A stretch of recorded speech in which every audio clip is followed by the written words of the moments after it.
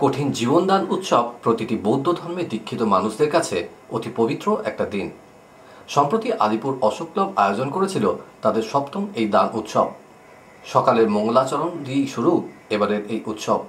অতিথি রূপে উপস্থিত ছিলেন মন্ত্রী শোভনদেব চট্টোপাধ্যায়, MIC বৈশ্বনাথ চট্টোপাধ্যায়, মালদ্বীপের কনসুলেট রামকৃষ্ণ জয়সওয়াল এবং ছিলেন অনুষ্ঠানের প্রধান অতিথি সুদূর থাইল্যান্ড থেকে আগত ওয়ার্ল্ড অ্যালায়েন্স অব বুদ্ধিজের সভাপতি পর্নচাই পিয়াংপং সহ বৌদ্ধবিহারের অন্যান্য ভাঙতেরাও। বৌদ্ধবিহারের পক্ষ থেকে বিশিষ্ট অতিথিদের পুষ্পস্তবক দিয়ে স্বাগত জানানো হয়। তারাও তাদের সংক্ষিপ্ত ভাষণের মাধ্যমে দিনটির গুরুত্বের কথা তুলে ধরেন। এরপর একে একে বৌদ্ধবিহারের নিয়ম অনুযায়ী চিবর দান, সঙ্গদান, চিবর পরিক্রমা সহ অন্যান্য রীতি পালন করা হয়। বৌদ্ধবিহারের উপাসকদের ভিড় ছিল চোখে পড়ার মতো। পরে অনুষ্ঠান নিয়ে জানতে চাওয়া হলে মূল উদ্যোক্তা বিকাশ বড়ুয়া জানালেন, ৭তম কঠিন চিবর দান উৎসব আলিপুর অশোক ক্লাব বৌদ্ধবিহারে আমরা সকাল থেকে পালন করেছি।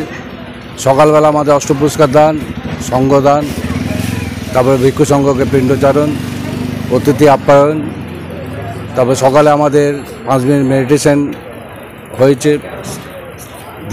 দ্বিতীয় অনুষ্ঠানে আমাদের দান উৎসবে আবার 5 মিনিট আমাদের মেডিটেশন করা হয়েছে। আমাদের প্রধান অতিথি ছিল থাইল্যান্ড থেকে আসা ধর্মকায়া ওয়ার্ল্ড বুদ্ধিস্ট অ্যালায়েন্সের সভাপতি ডক্টর পঞ্চায়। আরও 2টো উপাসিকাও থাইল্যান্ড থেকে এখানে উপস্থিত হয়েছেন, তারা এখানে দান করেছেন। আমাদের বিভিন্ন জায়গার থেকে অনেক আমাদের উপাসক উপাসিকারা এসছেন, তাদেরকে আমরা আলিপুর অশোক ক্লাবের পক্ষ থেকে আন্তরিক শুভেচ্ছা এবং ভালোবাসা জানাচ্ছি। আমরা সব জায়গা থেকে আমরা ধর্ম প্রচারের মধ্যে আমরা শান্তির বার্তা আমরা পৌঁছাবো। এরকম অনুষ্ঠানে উপস্থিত থাকতে পেরে বেশ খুশি মন্ত্রী শোভনদেব চট্টোপাধ্যায় ও রামকৃষ্ণ জয়সওয়াল। আমাদের জানালেন, আমি এখানে এসে আনন্দ পাই এবং এই শান্ত পরিবেশ এবং শান্তির পরিবেশ দুটোই আমাকে আকর্ষণ করে এবং আমি নিজেই একজন শান্তিকামী মানুষ।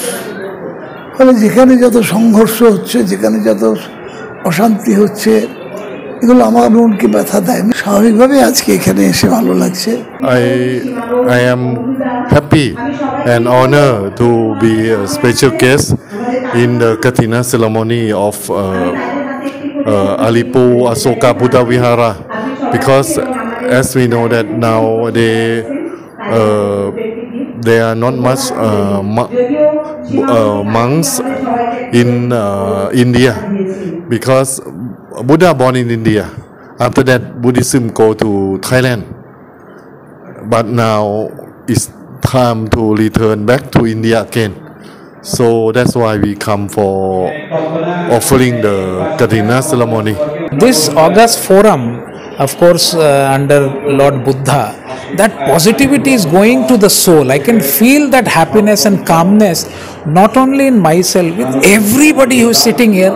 And believe me, even people যারা আসছে যাচ্ছে আশেপাশে, তারাও আমি যে আজকে দেখছি খুব শান্তি ফিল করছি। That is the magic of Buddha.